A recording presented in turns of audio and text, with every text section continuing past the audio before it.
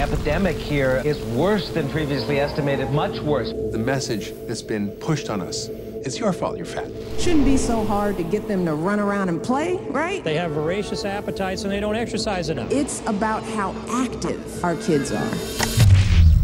Forget about it.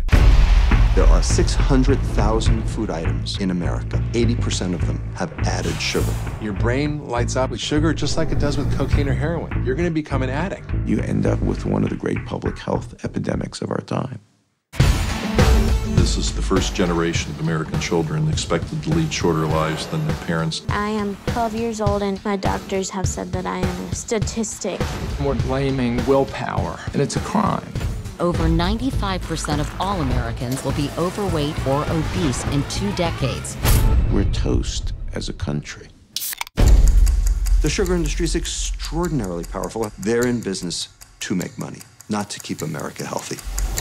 What if our whole approach to this epidemic has been dead wrong? The government is subsidizing the obesity epidemic. We've placed private profit ahead of public health. Systematic political failure. By 2050, 1 out of every 3 Americans will have diabetes. Those diseases are being driven by sugar. This is the fundamental problem nobody's talking about in society.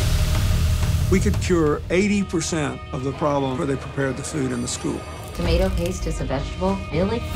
Junk food companies are acting very much like tobacco companies did 30 years ago.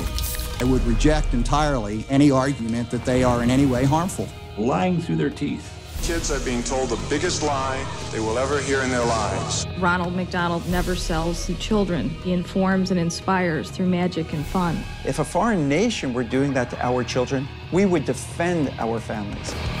Years from now, we're going to say, I can't believe we let them get away with that. You have to change the diet of America.